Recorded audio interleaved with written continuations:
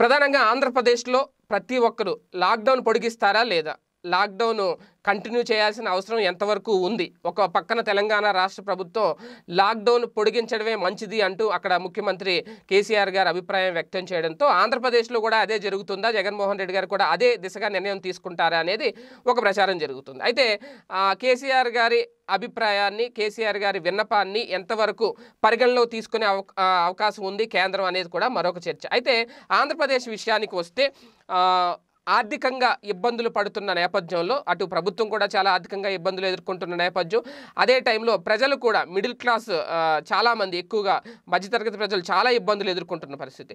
So ఇటువంటి వాళ్ళందరూ lockdown ఎత్తిస్తే బాగుంటుంది అని కోరుకుంటున్నారు. అదే టైంలో కొంచెం ఏమన్నా కొన్ని రోజులు గ్యాప్ ఇస్తే బాగుంటుంది, కావాలంటే రెండో దశ లాక్డౌన్ ఏమన్నా పెట్టండి, అప్పుడు కొంచెం ఆర్థికంగా నిలదొక్కునే అవకాశం ఏర్పడుతుంది, కొన్ని ఆంక్షలతో కూడిన లాక్డౌన్ ఏమన్నా ఏర్పాటు చేయండి, అది ఏదో రకరకాలుగా ఎవరు తోచింది సలహాలు, సజెషన్స్ సోషల్ మీడియా వేదికగా ప్రభుత్వాలకు ఇస్తున్నారు. అయితే పరిస్థితి సద్దుమణుగుతూ వస్తే కనుక లాక్డౌన్ ఖచ్చితంగా మళ్ళీ కొనసాగించాలనే రూల్ ఏం లేదు, కేంద్రం కూడా అదే చెప్తోంది. అయితే ఇప్పుడు ఆంధ్రప్రదేశ్ విషయానికి వస్తే కనుక తాజాగా ఒక గుడ్ న్యూస్ ఏంటి అంటే కేసులు తగ్గుముఖం పడుతున్నాయి అనేది.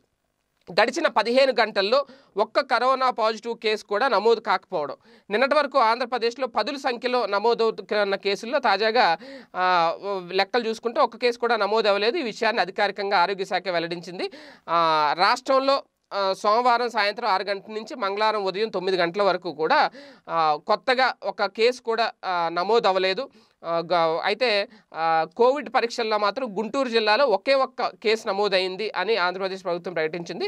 అది ఆల్రెడీ ముందు ఉన్న కేసులే, అంటే సస్పెక్టెడ్ కేసుల్లో ఒకటి నమోదైంది అంతే. అయితే రాష్ట్రంలో మొత్తంగా కోవిడ్ పాజిటివ్ కేసుల సంఖ్య 304కి చేరింది ఆ కేసుతో కలిపి.